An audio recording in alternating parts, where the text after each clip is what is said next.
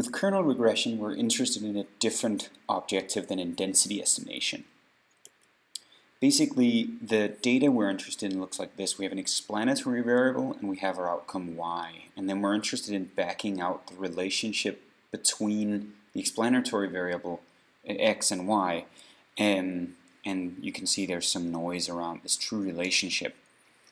So whereas in the density estimation we all know about histograms, there's an alternative, simple to understand tool here called a binned scatterplot, which does this, and I'm going to show you exactly how that works, which is kind of an equivalent of the histogram. It's just averages within bins of x, so within chunks of x. Let me show you how it works. First I simulate the data, and we have some x and y variables. Whoops, you can see that I'm misnaming this one. We're getting an error. There we go. I have my x and my y, as you see in the slide. Then I choose to use 6 bins here. And then let's have a look at how the script works. It chunks out the data depending on the distribution of x, and then within each of these it calculates the mean and assigns that here to a dot. So we're moving along the x-axis, dividing it up into different regions, and within these we calculate the mean of the y for the observations that fall into that region of y, and we assign that to that red dot, and then at the end of the whole thing we connect them with a line. This is what's known as a binned scatterplot. It's implemented in Stata as something called the bin scatter, and it's really quite simple what it does. You tell it the number of bins you want. Let's say we want to use 20 now. Then it creates this thing called pp, which is the 21 quantiles of the z variable, the explanatory variable. As you can see, it goes from 0, 0.05 quantile, 0.1 quantile, and so on, and it calculates all the quantiles of z. Then we pre-allocate the two outcomes that we're going to be plotting against each other down here, and then for each of the bins we find the data that belongs to that bin, so the data that has z greater than pp of I and smaller than pp of I plus 1, so greater than the first here and smaller than the next bin, and then we calculate the mean of z and the mean of y in that for those observations.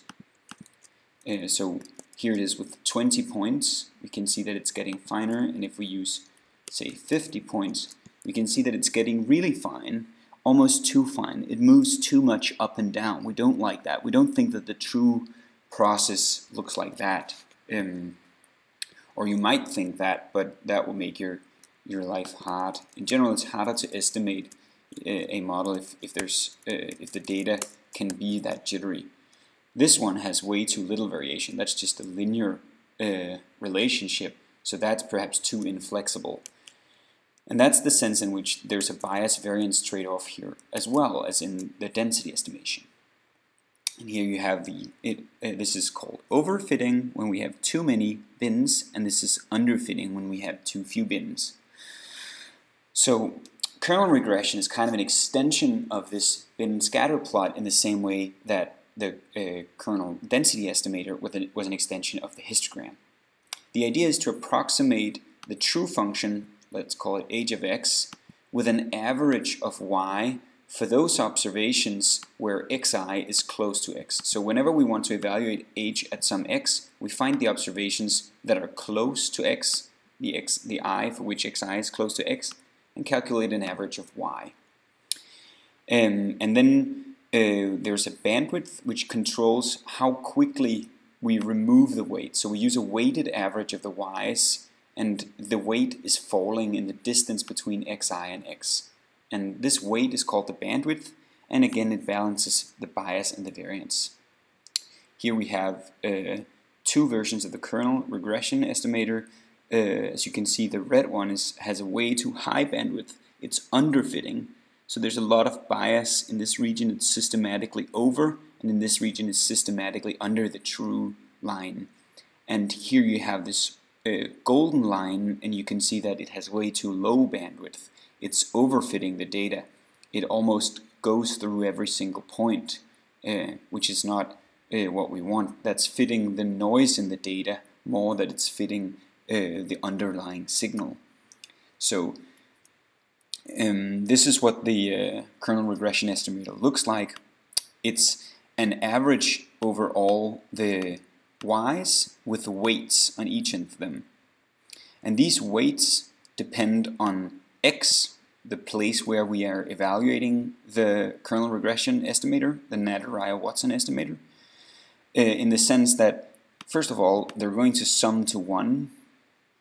That's why this denominator is constructed like this. And the numerator is constructed so that it puts higher weight on observations that are closer to the x where we're evaluating it. And the bandwidth then controls how quickly this weight changes as we move away from the x, the red x, where we're evaluating this function. How do we choose this bandwidth? The idea is to balance this bias variance trade-off that I've talked about. And one way of doing that is using the jackknife cross-validation criterion. To do this, you have to take an average squared error is the criterion. So suppose you want to try out a bandwidth b, then you choose the cross-validation criterion is the average squared error, where the error is the observed y minus a prediction where, in forming this prediction, we've kicked out observation I. So in other words, we're removing observation I and then estimating on the remaining sample. This is what the jackknife cross-validation criterion looks like. You can see that it looks like an optimal bandwidth would be somewhere around 0.2, and this plug-in bandwidth Silverman is here, so it's not too bad, but it's not super good either. It can take a while to evaluate a cross-validation criterion. So let's look at a few examples. I've added the dotted line here. The dashed line is the true function that we're trying to estimate. Here's the kernel regression with the optimal bandwidth. Here it is with an overfitted bandwidth. And as you can see, what the jackknife criterion will be punishing is that for this observation here, that looks like it's, if you remove that observation, the prediction point here would probably change a lot. And that's one of the things that the jackknife criterion is meant to capture. Here's an underfitted version. You can see it's moving up, but it doesn't have sufficient curvature to capture this movement, this wavy movement that the true function that I've created has.